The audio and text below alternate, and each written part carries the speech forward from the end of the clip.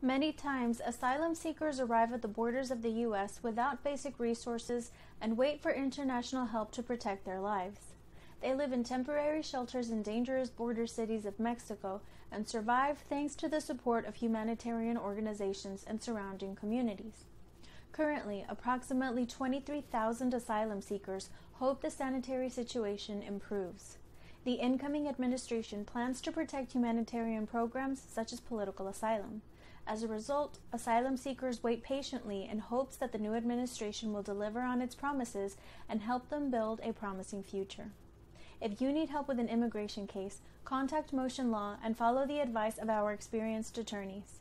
Call for your free consultation at 202-918-1899.